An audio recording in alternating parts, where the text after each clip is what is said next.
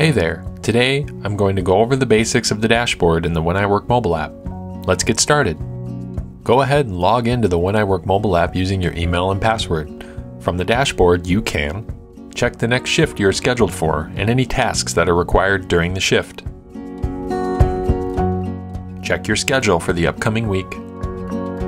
Confirm any upcoming shifts. Submit a time off request or complete any shift actions like swapping or dropping shifts. Check your work chat messages and even set your availability. Clock in or clock out for your shift. The dashboard is also where you go to start a break during your shift. That's it. Check out our Help Center for more videos and articles on how to use When I Work at help.wheniwork.com.